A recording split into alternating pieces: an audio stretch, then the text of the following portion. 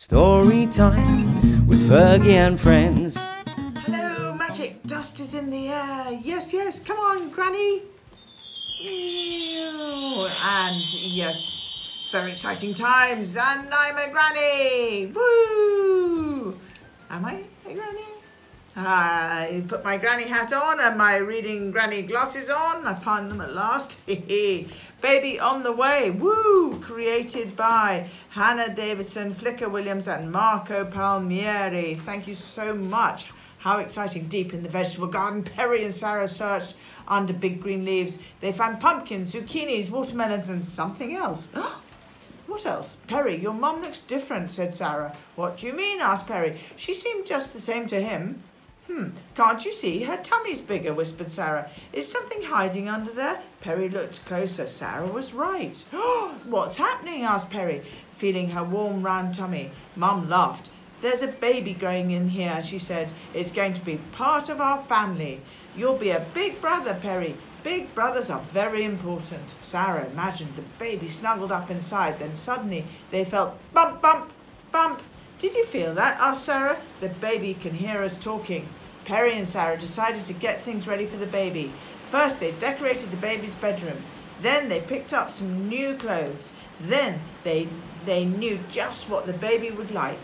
One day, much later, Perry's grandma came to stay. It's time, she said. Mum's ready to have the baby. Let's make some mischief while we wait.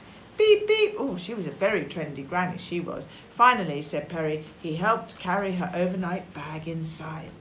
Who would you like to bring along on our adventures, Grandma asked. Perry knew exactly who he wanted to play with and invite. Sarah and Perry played and played all day long. Then they snuggled in for story time. At breakfast, the phone rang. It's a boy, cried Grandma. Yay! Perry ate his banana blueberry pancakes, feeling very big brotherly indeed. When they went to meet Perry's little brother, his mum was sitting up in bed. The teeny tiny baby slept swaddled in her arms. Can you believe that you were this small once, she said, but look how much you've grown. When the baby came home, Perry and Sarah wanted to help. Let's get the nappies. Babies need a lot of changing, said Sarah. Good idea, said Perry, but someone else can do the messy bit. Yeah, woo. Helping with the baby was fun. After a while, Perry and Sarah were ready to do something else. Can we go to the playground? Asked Perry, but his dad was too busy folding laundry. Can you take us, Mum? He asked, but she was feeding the baby. Again! Perry's face turned red hot. He knocked all the folded laundry onto the floor. Oh dear. I have an idea, said Sarah. She helped Perry build a fort from the messed up laundry. Perry's dad slipped a box of toys inside, toys they'd never seen before. A present from the baby, something special to play with while he's being fed. Perry and Sarah were still busy when Perry's dad popped in. Let's go to the playground now, he said. Thank you for being so patient. It's a big change having a baby in the house. Oh, sure is. Wow. The baby was too little to play, so Perry and Sarah showed him how to stretch between the monkey bars, swing up to the sky, and race down the slide. Afterwards, the baby fell asleep and missed all of story time. Oh, dear. On Sunday, Perry's friends and family came over, bringing plates piled high with delicious food. Perry and Sarah introduced the baby to everybody there.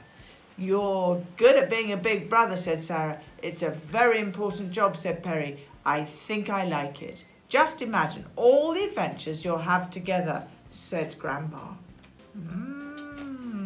And the adventures went on and on and on and on. Oh, look, and there's 12 helpful hints for grown-ups on the new baby. Oh, I think I better take a read of that, don't you? Bye, everybody. With Fergie and friends. With Fergie and friends.